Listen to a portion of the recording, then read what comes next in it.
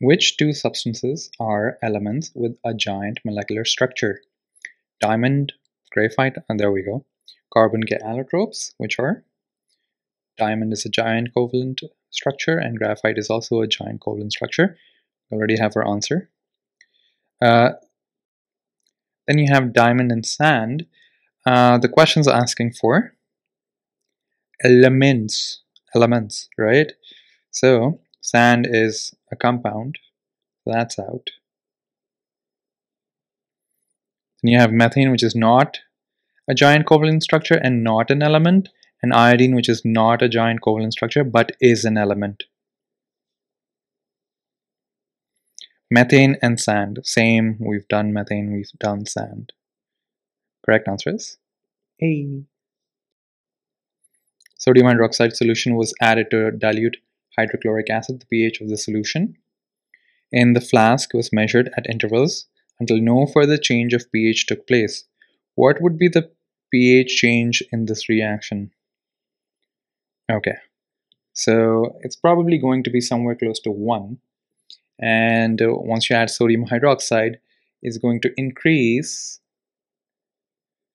until no change is seen. So it's probably going to go to 14 or something, right? Whatever the highest. So sodium hydroxide is 13 or 14 generally, right?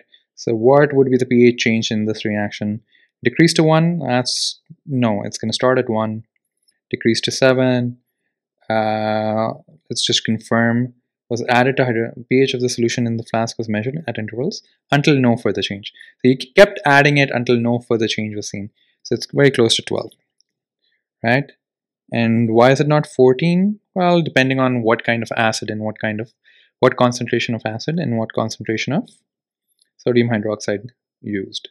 So it probably started slowing down, but if you kept adding it, it might increase even more.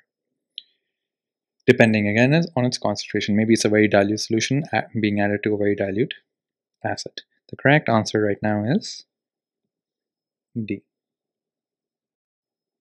Solid Y is insoluble in water. It gives off a gas when heated and also when reacted with dilute sulfuric acid. So insoluble, it is insoluble in water. Gas when heated. Carbonate. It sounds like a carbonate, right? So carbonate will do all three things. What is copper carbonate? It's all three because carbonates will react. They thermally decompose to form carbon dioxide.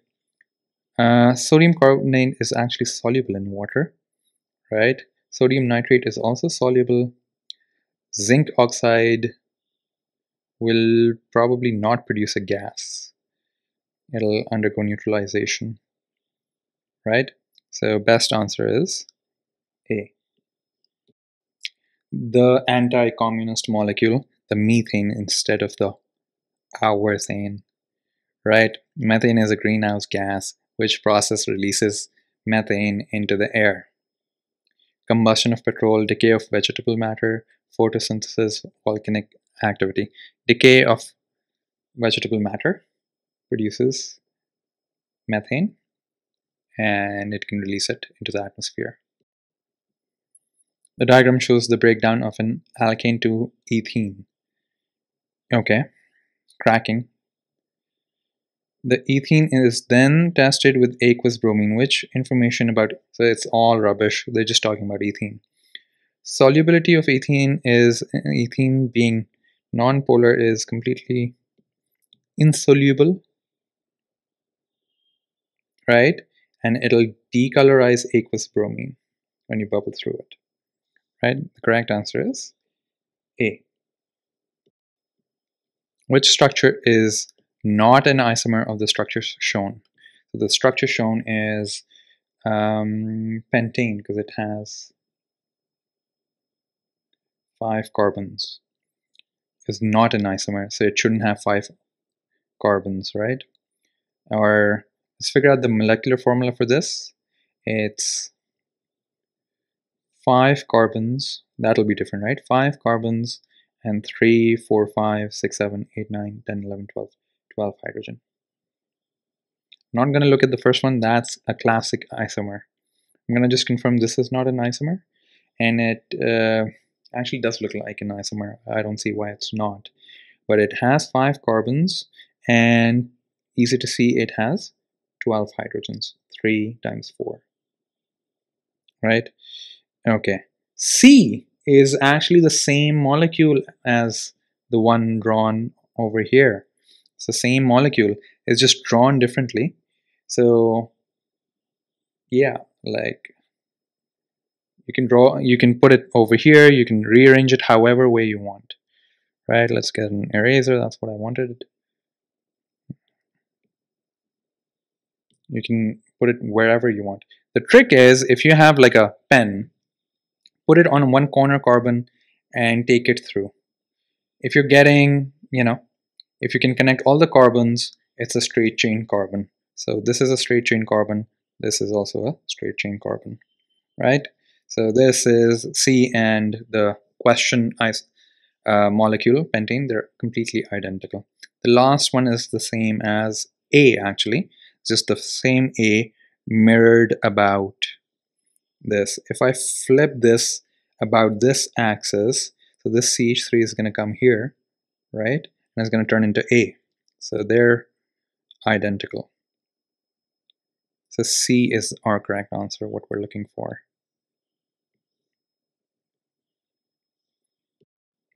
Which reagent could be used to distinguish between dilute nitric acid and dilute hydrochloric acid? So I think silver nitrate could do a good job of identifying the chloride ion. If you add silver nitrate in it, it's going to give you a white precipitate of silver chloride, which is going to be a white precipitate, right? So do we have silver nitrate? We do. Okay. And that's it. Barium chloride is actually going to test for the sulfate ion. Sulfate, how do you spell sulfate? Okay, aqueous sodium hydroxide will test for a lot of things actually. It won't test for the chloride ion. It can test for zinc, kind of. Do we have zinc? Nitric acid, right? Yeah, it won't test for anything. Nitric ion, it can test for if you had aluminum, but they don't have aluminum. This is out. This was out. Copper carbonate, what does that do? Nothing. Correct answer is B. Which statement is always true when two atoms join together by a covalent compound? One atom is a metal, the other atom is a non-metal. Well, let's think of some covalent compounds we can think of. What else is there? SiO2, CH4. These are covalent compounds. None of them are metals so far. It's actually the opposite. It's between two non-metals. One atom loses one electron, the other atom gains one electron. It's actually sharing. It's called covalent because they're cooperating, so that's where the co comes from, and the valent comes from the valence electrons, so they're cooperating valence. The two atoms share one electron. Well, 2 electrons, right? That's what D is. They both share it. It's not sharing if both aren't sharing it, right? Like, otherwise then the other one's just giving it to them. Okay. Correct answer is D. The diagram shows the structure of diamond and graphite. Which property of these substances have in common? They are giant structures. Yeah, sure. They can act as lubricants. That's out. They can conduct electricity. No, diamond cannot. They contain only covalent bonds. That is indeed true, right? But I guess they're talking about this property being different, that they have this sort of attraction. Yeah, not the best question, I guess, because yeah, I don't like this question. The correct answer is A. All of the following substances can conduct electricity. Which substance conductivity is not due to the movement of electrons? Lithium chloride is ionic and does not have free moving electrons. It conducts because it has ions that are able to carry charge. Correct answer is C. Which mixture would react with dilute sulfuric acid to form two different gases? Dilute sulfuric acid to form two different gases. Copper and magnesium carbonate. Yeah, copper actually won't react with, I was thinking copper would react because it's a metal. Copper won't react because it's below hydrogen in the reactivity series. So copper is below hydrogen in the reactivity series. Magnesium carbonate will. So you have nothing and carbon dioxide coming out. Copper carbonate and magnesium, this will do it. Carbonate will react and form carbon dioxide, and magnesium will react to form hydrogen. Metals react with hydrogen to form hydrogen. Metals react with acids to form hydrogen. Copper carbonate and magnesium oxide. So carbonate will form the gas, but magnesium oxide will not, because why exactly?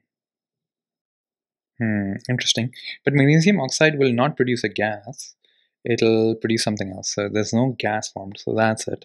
That's a clever little, yeah, not a gas. Copper oxide and magnesium.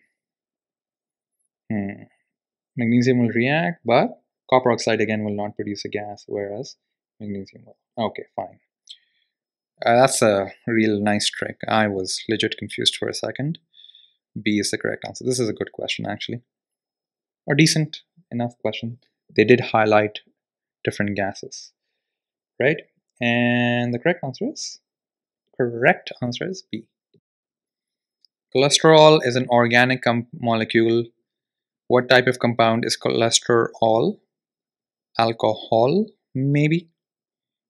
That's why it's called. You know why Panadol is called Panadol? Yep. Picture that. You guys have been taking alcohol all this time.